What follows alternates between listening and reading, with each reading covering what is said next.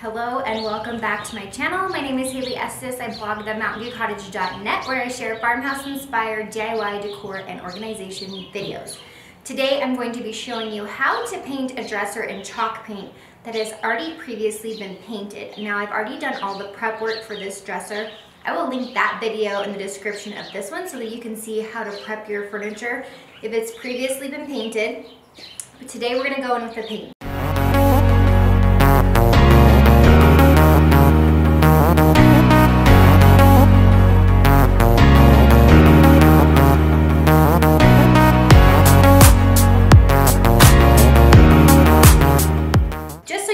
I'm going to be using the Amy Howard At Home chalk paint. I have used this on several different pieces in the past, and after using other chalk paint brands, this is hands down my most favorite one. This dresser is going to be for my boys. The reason I'm painting over the paint is just simply because I'm giving their room a makeover and the color no longer works with their color scheme. So we're going to be painting it in this really beautiful, rich, dark gray. The color is Good Man Is Hard to Find. So you can find most of the Amy Howard paints are at Ace Hardware stores, but I'm pretty sure there's also some online retailers as well. So I'll link that in the description of this video. As always, give this video a like if you enjoy it, and follow my page for more farmhouse inspired DIY and decor videos just like this one. This is part of a series, an introduction to furniture painting. Those videos are going live every Thursday at 6 a.m. Mountain Standard Time on my blog and YouTube channel. If you've missed them, I will link the playlist of all the videos that I've already shared in the description of this video as well. So let's go ahead and just get started. Using a paint stick, really stir your can of paint. If you don't, you're not gonna have the right color or consistency because the paint will have settled funny at the bottom and it will not be properly mixed for you to begin painting. You'll have a really funny translucent layer, it will be streaky, and you just wanna make sure that it's nice and mixed so you have the right consistency and you don't start having problems when you've just begun. I like to start at the top of the dresser and work my way down. That way if any paint drips, I can easily paint it and smooth it out before it dries when I get to the next parts of the dresser.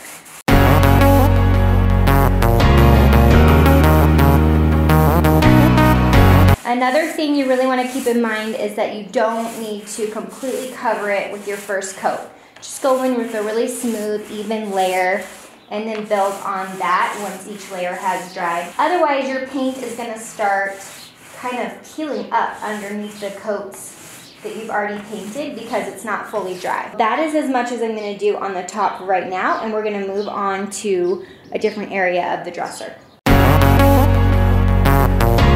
Once again, just really soft, smooth, light layers to begin with, and then you will build on those. Also, I am not going to worry at all about these edges because I will go in with my paintbrush and do those.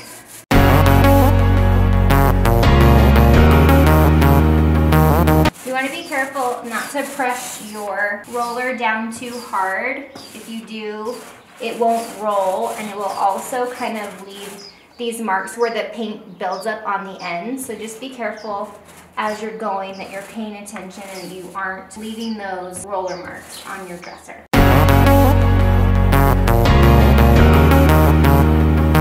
We're just gonna come over to the other side and do the same thing.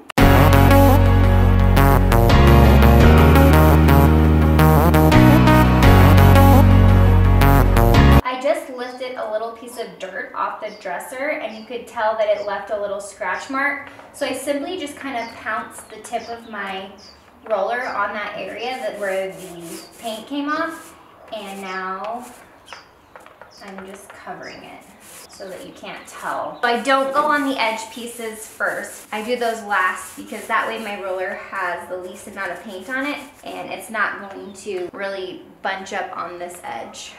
If you do happen to get buildup on the top, like you can see right here, it's super easy to fix. Just make sure that you roll your paint roller all along the edge really softly because you don't want to have buildup on the bottom, and it will just smooth it right away. We are now going to go in and paint the drawers. I'm just going to kind of run the tip of my roller on these detailed pieces because paint is building up and I don't want that to happen. When you're loading up your paint roller, you want to make sure it's not dripping or it's going to drip all over your furniture.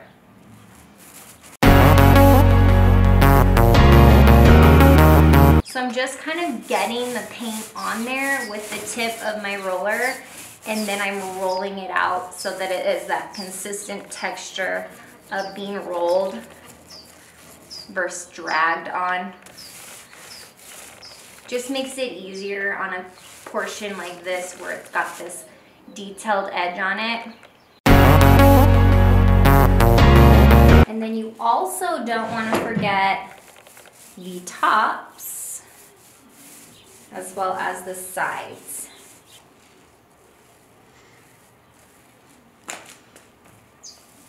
Now I'm going to move on to the second drawer. This one will be easier because it's completely flat. On an area like this that's a lot more flat and doesn't have these details like the top drawer, I'm not afraid to load up my roller a little bit heavier with paint and do a bit of a thicker coat. Whereas on these detailed areas, I want to do a really light coat so that I can avoid the paint building up in some of these detailed areas.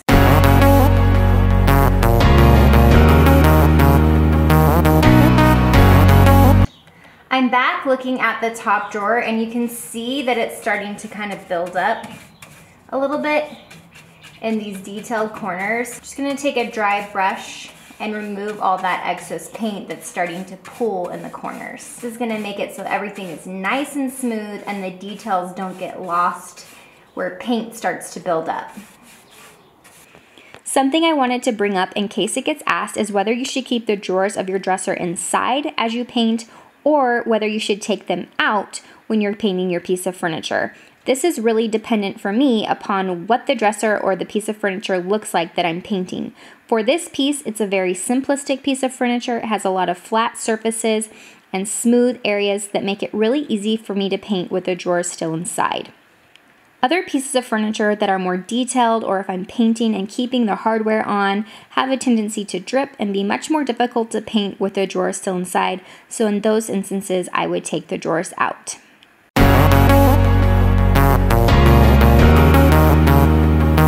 So I've now painted the first coat on the entire dresser except for some of the detailed areas. I'm gonna go ahead and push my drawers back in and paint some of these areas in between the drawers.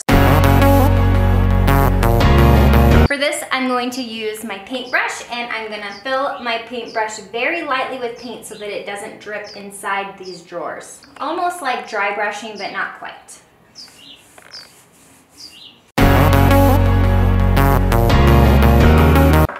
I still have this area on the dresser that's really flat, so I'm going to quickly go in with my roller on that area since it's really simple.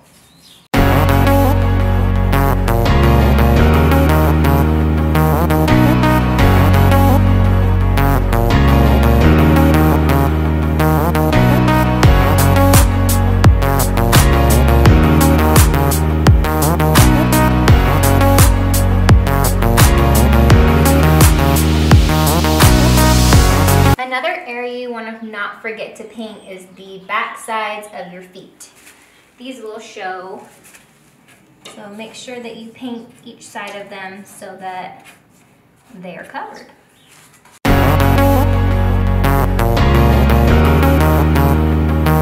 I have now painted the entire dresser in the first coat. I'm going to go through really quick and just make sure there aren't any dripped areas where the paint is built up in the corners or is dripping somewhere, and smooth those out with my roller. And once I'm done with that, I'm going to completely let the entire first coat dry. Once it's dry, I will come back and I will show you how we proceed with the next coat. Another really quick tip I have for you that's going to keep your tools lasting longer, especially your paintbrush, is to simply just put them in a gallon-sized Ziploc bag while you're waiting in between coats for everything to dry, so your paintbrush doesn't get all stiff and hardened, and neither does your paint roller. Here is how the top is looking after the first coat. You can see some of that paint previously painted on it is seeping through but that's okay because we will take care of that in the next few steps. Now that the first coat has dried, I'm gonna very lightly sand over the entire surface of the dresser using a foam sanding block. This is a medium grit foam sanding block, and I'm just gonna smooth it out. This is going to ensure that you have a very buttery, smooth finish when you are completely finished painting, and it's going to make your top coat go on so much smoother, and it's going to make the overall appearance of your dresser just look absolutely flawless. Also, this is not to distress the piece, just to smooth it out. Once you've finished really lightly sanding over the first coat with your foam sanding block, you're ready to do coat 2. All the hard stuff is pretty much done at this point.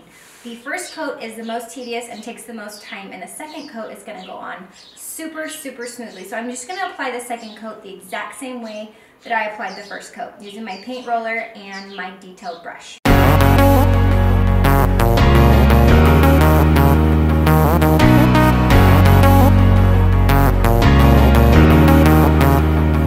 So this is the top of the dresser where those areas are poking through, where the cream milk paint was painted on it. You can see them all over right here. I'm going to be using the brand Deft, which is a clear wood finish in a satin.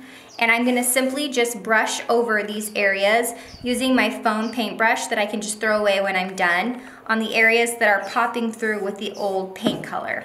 So all you need to do is stir this up and you're ready to go.